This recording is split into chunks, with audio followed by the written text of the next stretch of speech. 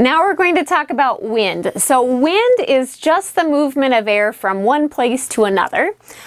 Wind, air moves, and so wind is the movement of air from places of high pressure to low pressure. Now the speed that the wind is moving, so how fast it's going, and the direction it goes, so speed and direction are caused by three things, and we're going to talk about those three things in turn. The first is the pressure gradient force.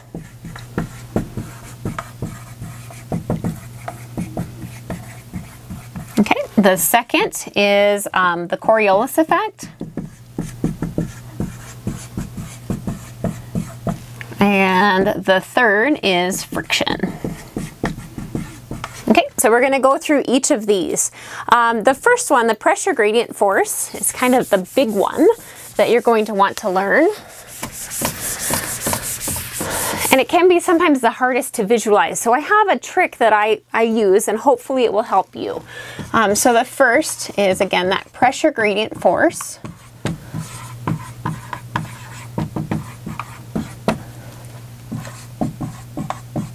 Okay, and this is really, I think of it as the slope between the high pressure center and the low pressure center. So what am I talking about? Or really, what is it? It is the change in pressure on the surface.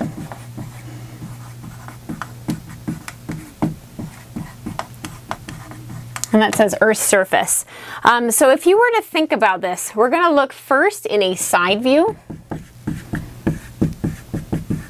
Okay, so we'll imagine we have our land, and here is like a little house, just for reference. So you remember that we're looking at the side. Now this is not to scale, but if you were to try to visualize, that one doesn't work very well. Some air molecules, when we have a high,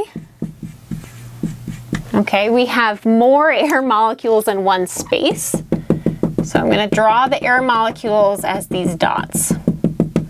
And you can see they're closer together. When we have a low, they are more spread out. And they'll become closer together as they get closer to that high. So the high, they're kind of squished together, and the low, the air molecules are more spread out, is really the pressure that we're looking at. And then the wind, let's see if this one will be a nice color. The wind is going to be the movement of the air particles from high to low. That's our wind. Okay? Some people that really works for them to understand, and for other people it's a little bit harder to see. So if you're looking at some weather maps, they will show you the air pressure. Again, it's the adjusted air pressure to show you where this high is and where the low is. And they use contours to show you what the pressure is. And so what we start to see on a map is we'll have our high. I'm just going to make an H for the high and our low as an L. And so now we're looking at a map view.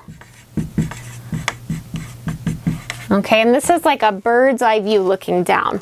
And what they start to do is they put lines around the center of the high pressure. These lines are called isobars.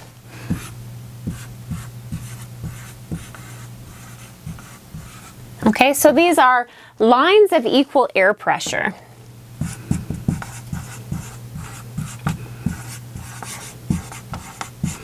And I'll write barometric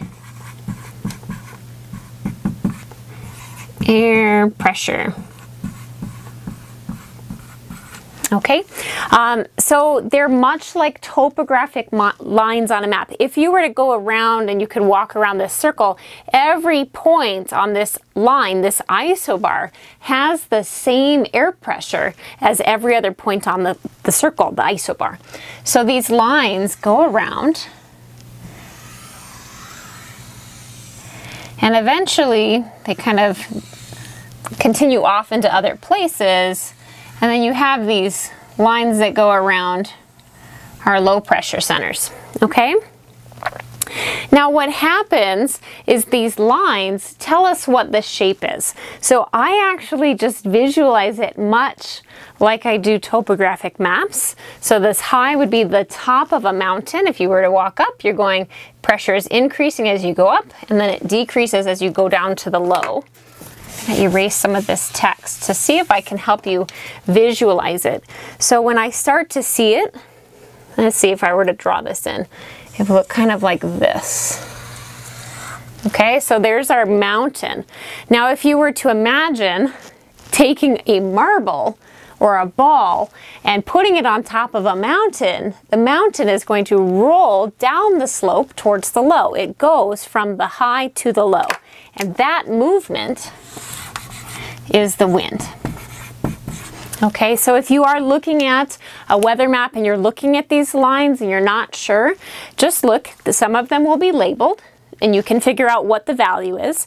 If you're going up in value towards a center, then you know that's going up towards the high, and if you're going down, it's towards the low.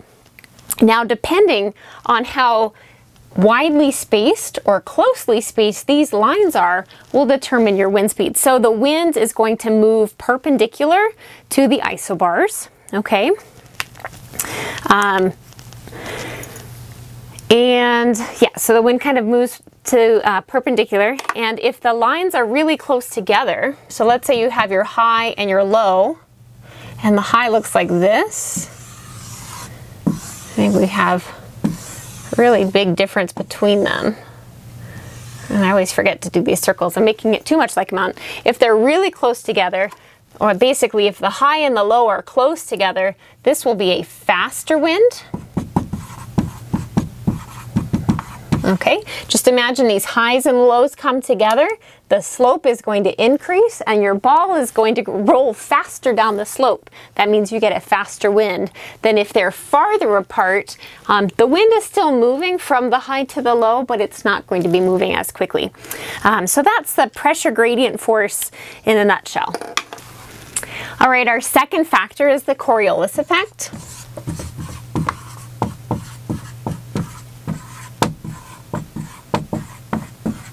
Okay, this is caused by the Earth's rotation.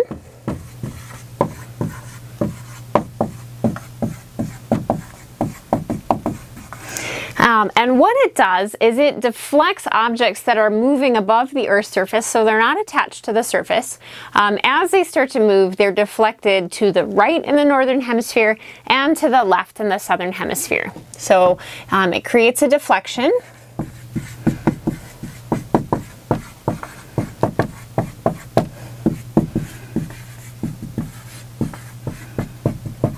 And then I'll just do an N and hemi for northern hemisphere and to the left in the southern hemisphere. Okay, this deflection that we see is greatest. So deflection is greatest at the high latitude.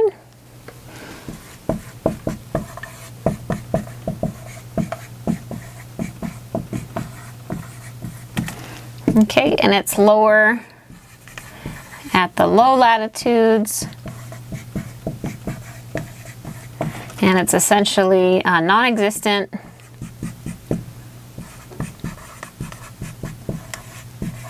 not the poles, at the equator.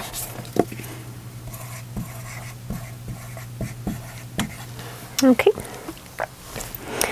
All right. So the really important thing for us, so it's any object, anything moving. So this includes wind.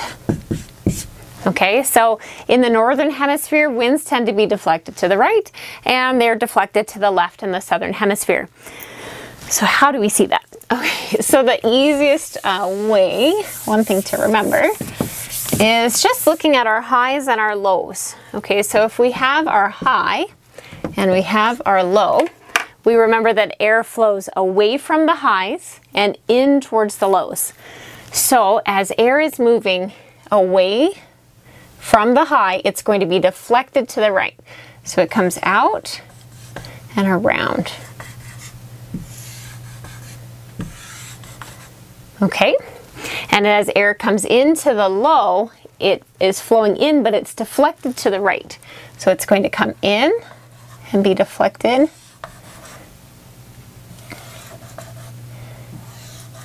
to the right. Now what happens when we start to look at this deflection around our highs and our lows, what we start to see is that the air around the centers of high pressure are moving in a clockwise direction, okay? And around the low pressure, they're moving in a counterclockwise direction.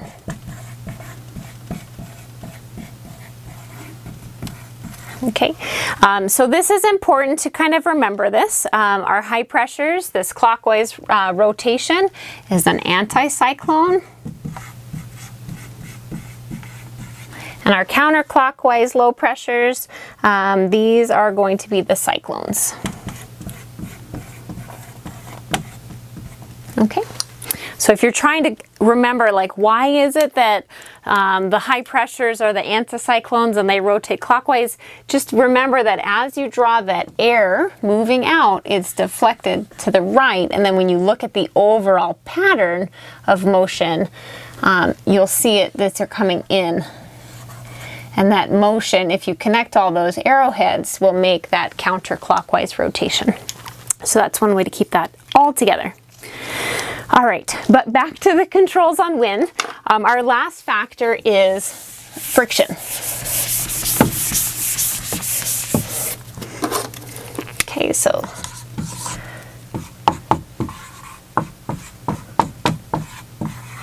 Okay, so friction just slows the wind.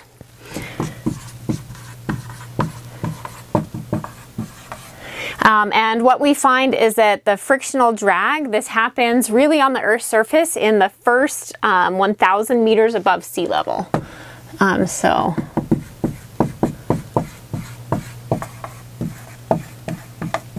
going to do that for sea level, the big S with the L through it. So it slows the wind because of the frictional drag, and the friction is highest at the surface. So if you wanted to kind of look at the wind in a side view. Okay, as the air is moving across, if we just draw some lines to represent the wind,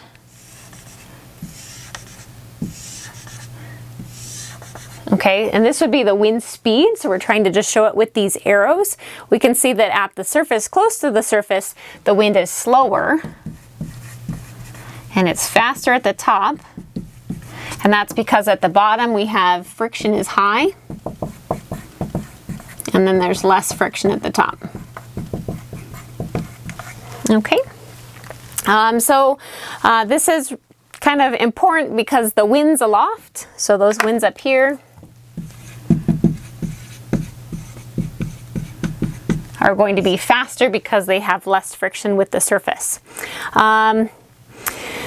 These upper winds tend to be straighter, and they will be more affected by the Coriolis effect. So these are straighter,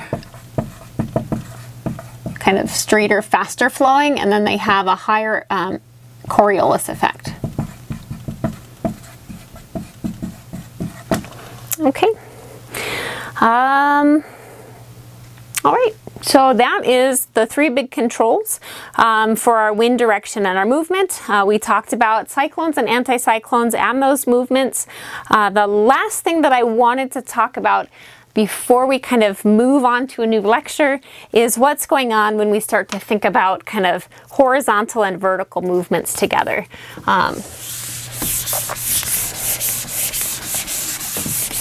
Okay, so we've talked about the cycling of everything. When we start to think about, I'll just put our high pressure here and our low pressure here, and we'll draw the Earth's surface. So this is a side view. So we'll put our house here. So we remember at the low pressure, we have the air is going to be rising. Okay, as it rises, it's going to, this air down here is warm. As it rises, it's going to cool and condense. That can lead to clouds and precipitation. But when it gets to the top, as it starts to cool, it's going to spread out and it's going to return back to the surface. Okay, so this high, we have cool, dry air, and it's going to be descending. As it descends, it warms up because we're pushing the air molecules together. They start to bump against each other, and those little bumps between the molecule causes that temperature to go up. So that's what's happening at above the highs. But what happens, so we remember the air flows from high to low, and so then air will be moving in here, and it moves out in this direction. So we start to see that there is a connection between what's happening on the surface and what's happening above these different centers. Okay, so it just starts to create some of these patterns. When we see the highs here at the bottom, the air diverges, it moves away from the high, it converges at the low. But above it, at the top, once that air cools, here it is also diverging. And over here, it converges. Okay, so we can kind of see those patterns. You'll see the opposite above and below. Okay, so with that, we are ready to go and to start looking at different types of winds that we see both globally and locally.